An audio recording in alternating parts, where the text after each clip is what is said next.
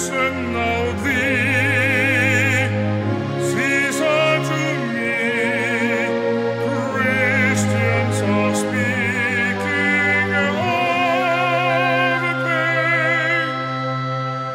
Open shall I. Yeah, well, it's to make a very long story short. After all, it's 3.5 hours long.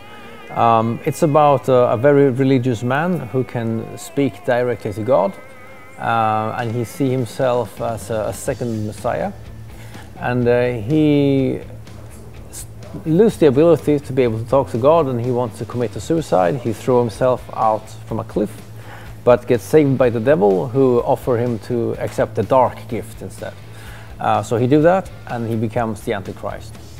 And he writes a groundbreaking book, which is about both religion, politics, philosophy, and everything. And it's absolutely a deal changer for humanity. And he gets chosen to be the world leader later. And he's a combination of a spiritual and political leader of the world. At a later point, he gets revealed to be the Antichrist. And he had done a pretty good job being the world leader. He had solved all the world problems. It's world peace.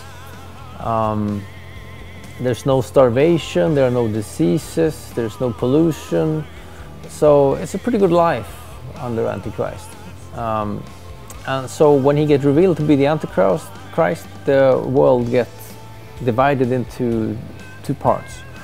One part who say he's the son of the devil, he must die.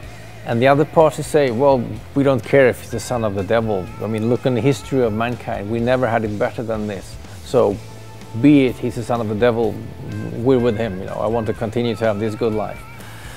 And there will be a conflict between these groups, and at the end there's a big war and everybody dies.